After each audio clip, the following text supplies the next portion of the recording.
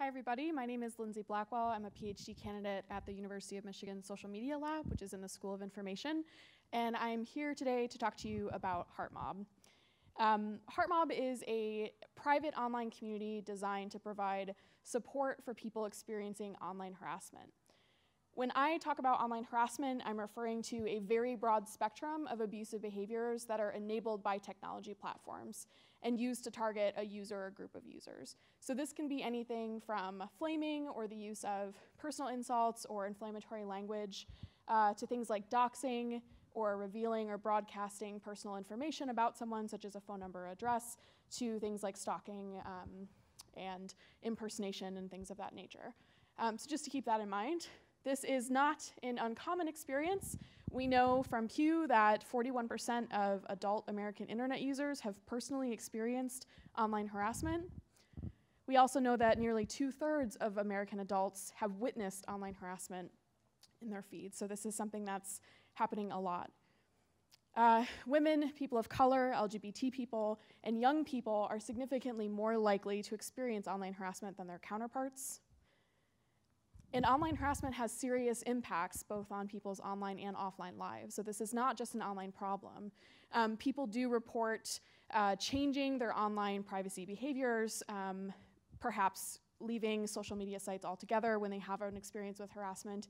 But they also report disruptions to their offline lives, emotional, physical distress, increased privacy concerns, and also distractions from personal lives and work obligations due to the time that's required, the emotional and physical labor that's required to manage harassment when you're experiencing it. So if you're being harassed by hundreds of people and you want the platform that that's happening on to intervene, it's your responsibility to go through and report all of those comments, which takes a lot of time and a lot of effort. No one knows that better than the leaders of Hollaback. Hollaback is an advocacy organization dedicated to ending harassment in public spaces, namely street harassment. And because of the nature of the work that the leaders of this organization do, they've suffered consistent and severe online harassment. So they took their collective experience in intersectional feminist practice, bystander intervention, and social movement building, and they applied that expertise to creating an online space, an online community for people who are also experiencing online harassment. And they did that with the help of a large group of people who were frequent targets of online harassment themselves. So they really tried to design a community that would serve the needs of the people who are most vulnerable to these types of behaviors. And what resulted is a system that looks like this. So if you go to HeartMob, which is at iheartmob.org, as someone who's experiencing harassment, you're told that you're not alone, and you have a few options. So you can tell your story, you can just say, you can write a description of what's happened to you. You can select allies, so you can choose people that you know who you want help from, or you can rely on the broader HeartMob community. And then you can ask for specific types of support. So you can ask for supportive messages if that's what you'd like. You can ask for help reporting and documenting abuse to platforms so that that labor is more dispersed. You can also ask for resources and instrumental support. And if you have not experienced harassment or you just want to be helpful to others who have, you can sign up to join HeartMob as a HeartMobber. And if you choose to join the community, you can answer those requests for support. And you're shown on the homepage after it says these people could use your help right now. It shows actual cases that have been posted recently of people who are experiencing harassment and the kind of help that they've asked for.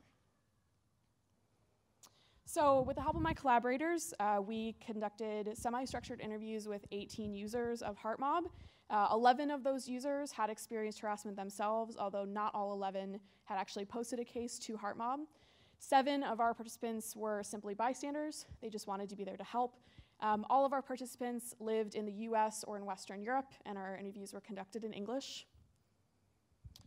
And we had 3 major findings from this research. The first is that labeling experiences as online harassment is hugely validating for targets' experiences. So as an example, when a user submits their case on HeartMob in that slide that I showed you, they sort of check a few boxes. So they say, what platform did this happen on?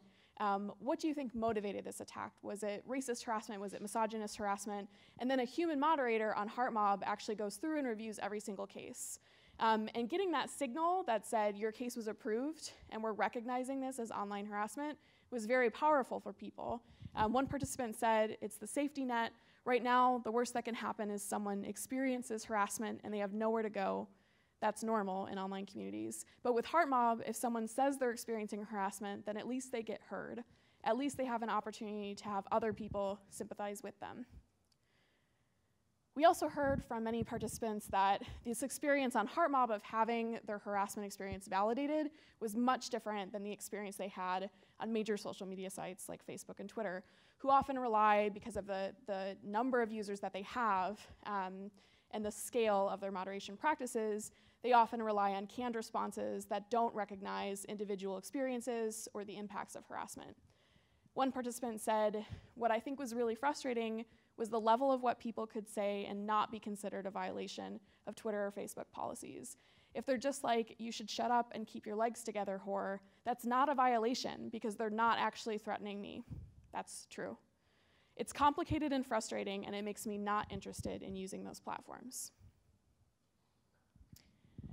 Finally, a participant said, it doesn't have the capacity to single-handedly solve the problem, but HeartMob makes being online bearable.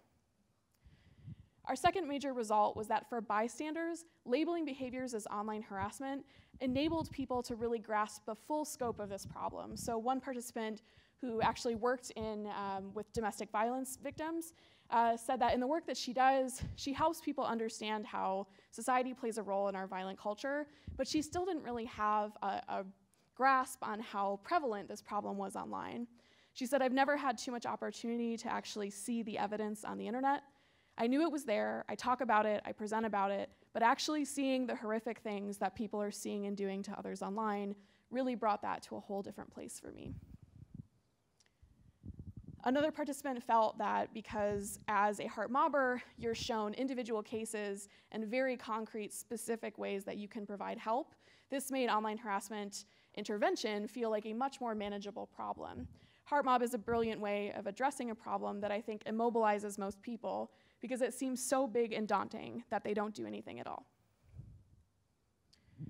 And finally, we found that in online spaces, visibly labeling harassment as inappropriate and unacceptable is critical for surfacing community norms about what types of behavior are appropriate. One participant said that online harassment, the experience of online harassment is something that's very isolating because it can make you feel, especially if there's multiple people harassing you, like everyone would be against you, like they're representing society. So when someone's experiencing this type of massive attack, they may be getting private indications of support from friends, but overwhelmingly what they're seeing is harassment. And that makes it feel like that's the norm. Another participant said that if they go online to support someone and they look at the person's messages and they see other people providing visible support, they might think, oh, that's neat. There are other people out there intervening as well. So we found that when people did see those visible signals of intervention, that started to shift the norm away from what was appropriate.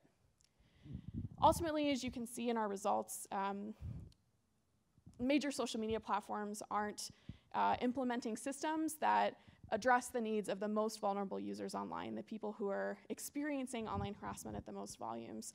Our research suggests the need for more democratic, user-driven processes in the generation of values that underpin these systems.